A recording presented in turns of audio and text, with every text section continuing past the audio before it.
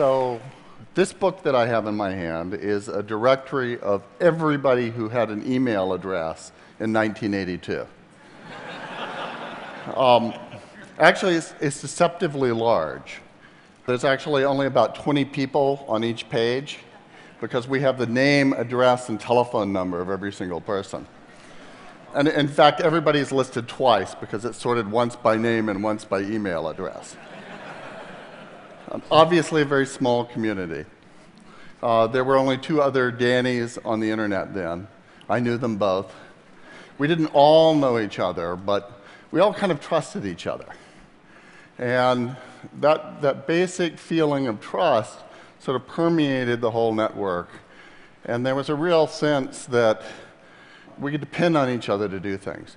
So just to give you an idea of the level of trust in this community, let me tell you what it was like to register a domain name in the early days. Now, it just so happened that I got to register the 3rd domain name on the internet. So I could have anything I wanted other than bbn.com and symbolics.com. So I picked think.com, but then I thought, you know, there's a lot of really interesting names out there. Maybe I should register a few extras, just in case. And then I thought, no, that wouldn't be very nice.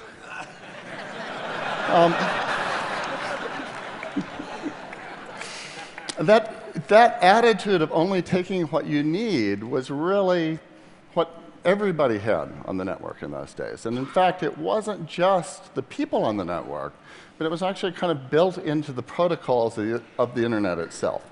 So the basic idea of IP, or Internet Protocol, and the way that the routing algorithm that used it were fundamentally from each according to their ability, to each according to their need. And so if you had some extra bandwidth, you'd deliver a message for someone. If they had some extra bandwidth, they would deliver a message for you. You kind of depend on people to do that, and that was the sort of building block. It was actually interesting that such a communist principle was the basis of a system developed during the Cold War by the Defense Department. But it obviously worked really well, and we also saw what happened with the internet. It was incredibly successful. In fact, it was so successful that there's no way that these days you could make a book like this. My rough calculation is it would be about 25 miles thick. But of course, you couldn't do it because we don't know the names of all the people with internet or email addresses. And even if we did know their names, I'm pretty sure that they would not want their name, address, and telephone number published to everyone. So the fact is that there's a lot of bad guys on the internet these days. And so we've dealt with that by making kind of walled communities, little secure subnetworks, VPNs, little things that aren't really the internet but made out of the same building blocks. But we're still basically building out of those same building blocks with those same assumptions of trust. And that means that it's vulnerable to certain kinds of mistakes that can happen, or certain kinds of deliberate attacks. But even the mistakes can be bad. So for instance, in all of Asia recently, it was impossible to get YouTube for a little while because Pakistan made some mistakes in how it was censoring YouTube in its internal network. They didn't intend to screw up Asia, but they did because of the way that the protocols work. Another example that may have affected many of you in this audience is you may remember a couple of years ago, all the planes west of the Mississippi were grounded because a single routing card in Salt Lake City had a bug in it. Now, you don't really think that our airplane system depends on the internet, and in some sense it doesn't. I'll come back to that later. But the fact is that people couldn't take off because something was going wrong on the internet and the router card was down. And so there are many of those things that start to happen. Now, there was an interesting thing that happened last April. All of a sudden, a very large percentage of the traffic on the whole internet, including a lot of the traffic between US military installations, started getting rerouted through China. So for a few hours, it all passed through China. Now, China Telecom says it was just an honest mistake. And it is actually possible that it was, the way things work. But certainly somebody could make a dishonest mistake of that sort if they wanted to. And it shows you how vulnerable the system is even to mistakes. Imagine how vulnerable the system is to deliberate attacks. So if somebody really wanted to attack the United States or Western civilization these days, they're not going to do it with tanks.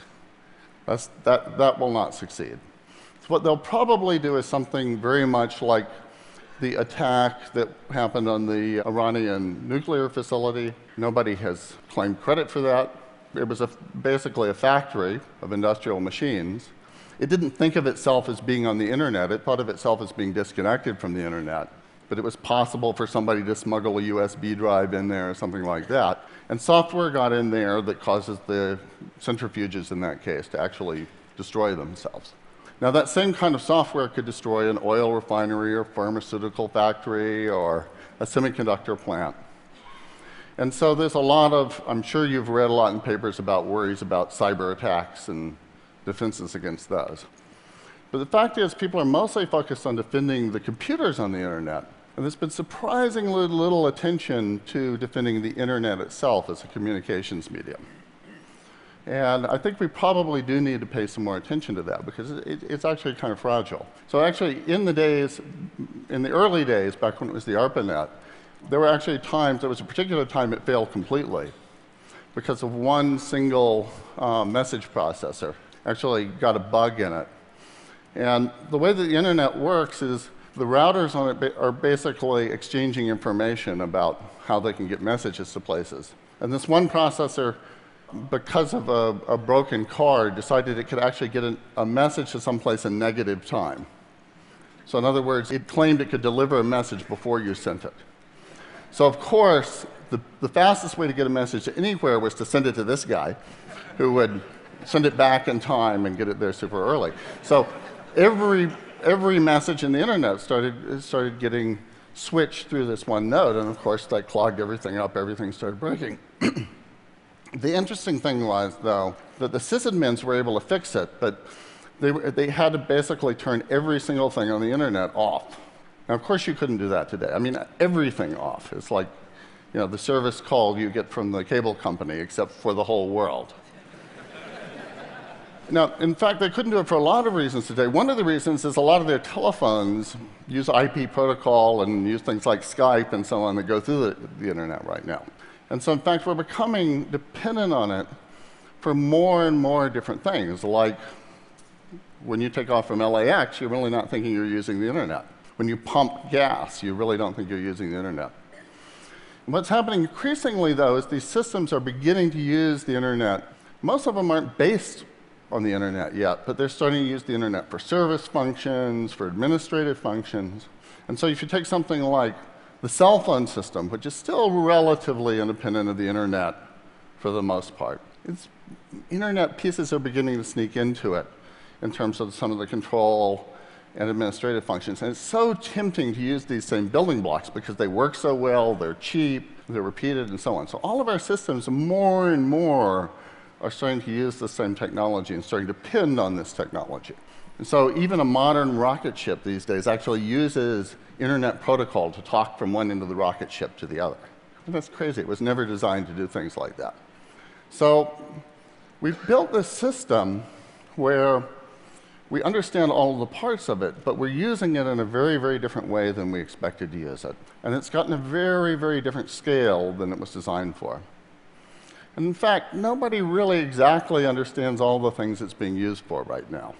It's turning into one of these big emergent systems like the financial system, where we've designed all the parts, but nobody really exactly understands how it operates and all the little details of it and what kinds of emergent behaviors it can have. And so if you hear an expert talking about the internet and saying it can do this, or it does do this, or it will do that, you should treat it with the same skepticism that you might treat the comments of an economist about the economy or a weatherman about the weather or something like that. They have an informed opinion, but it's changing so quickly that even the experts don't know exactly what's going on. So if you see one of these maps of the internet, it's just somebody's guess. Nobody really knows what the internet is right now because it's different than it was an hour ago. It's constantly changing, it's constantly reconfiguring.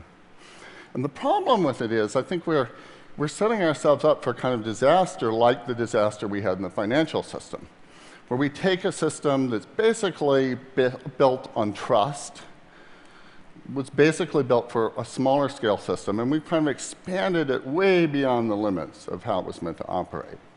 And so right now, I think it's literally true that we don't know what the consequences of an effective denial of service attack on the internet would be. And whatever it would be, it's going to be worse next year and worse next year and so on. So what we need is a plan B. There is no plan B right now. There's no clear backup system that we've very carefully kept to be independent of the internet. It may not have a completely different sets of building blocks. So what we need is something that doesn't necessarily have to have the performance of the internet, but the police department has to be able to call up the fire department even without the internet, or the hospitals have to order fuel oil. This doesn't need to be a multi-billion-dollar government project. It's actually relatively simple to do technically because it can use existing fibers that are in the ground, existing wireless infrastructure. It's basically a matter of deciding to do it. But people won't decide to do it until they kind of recognize the need for it. And that's the problem that we have right now. So there's been plenty of people, plenty of us have been quietly kind of arguing that we should have this independent system for years. But it's very hard to get people focused on Plan B when Plan A seems to be working so well. So I think that if people understand how much we're starting to depend on the internet and how vulnerable it is, we could get focused on just wanting this other system to exist.